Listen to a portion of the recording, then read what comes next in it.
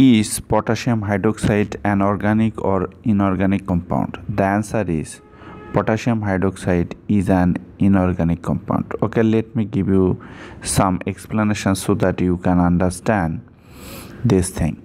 In organic compound we get carbon, but in case of inorganic compound we also may get carbon, right? But this is not mandatory. In organic compound we get carbon hydrogen direct bond, either carbon carbon bond. In case of inorganic compound we then don't get such type of bond. Now check for potassium hydroxide. In potassium hydroxide we don't get carbon, so this potassium hydroxide is an inorganic compound. In potassium hydroxide we don't get carbon hydrogen bond, so potassium hydroxide is an inorganic compound. In potassium hydroxide we don't get carbon carbon bond, so this potassium hydroxide is an inorganic compound.